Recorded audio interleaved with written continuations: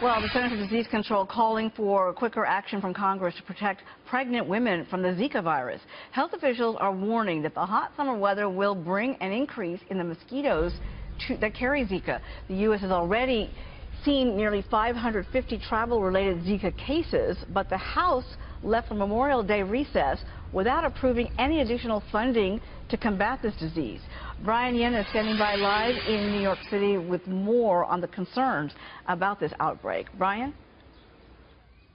Hi, Uma. Well, the head of the CDC says the Zika virus is, quote, unprecedented and, quote, tragic in that it can cause severe birth defects with just a simple mosquito bite on a pregnant woman. And with this serious threat spreading around the world, the frustration is Congress decided to take a 2-week recess for Memorial Day weekend without approving a compromise funding bill to fight the Zika virus, which means we can now expect a delay for weeks, if not months, before the CDC gets the proper funding that they need to fight this virus and to prevent perhaps a major outbreak of the disease in the coming summer months. And now President Barack Obama asked Congress for $1.9 billion to fight Zika 3 months ago.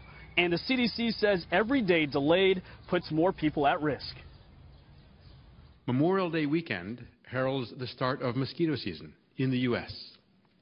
We have a narrow window of opportunity to scale up effective Zika prevention measures, and that window of opportunity is closing. In a public health emergency, speed is critical. A day, a week, a month can make all of the difference. The Zika virus is the most harmful to infected pregnant women. The virus is linked to the severe birth defect microcephaly, which shrinks the baby's brain or head. And for most people, though, Zika virus causes mild symptoms with no hospitalization needed and rarely death. Now, Zika is spread by mosquito bites, and it can be sexually transmitted also during unprotected sex from an infected man. Now, there are only 2 species of mosquitoes that carry the Zika virus. This map shows where the mosquito that's most likely to carry the disease can travel and kind of its travel range in the United States. It's called the Aedes aegypti mosquito, and that is one that is causing concern. Now, again, about 591 travel-related cases of Zika in the United States, which means no one has yet to get the virus while in this country. It has not been transmitted yet. But with summer here, mosquito season here, and apparently the CDC trying to get money, there's concern. Uma? Yes, a big concern indeed. All right, Brian, thank you very much.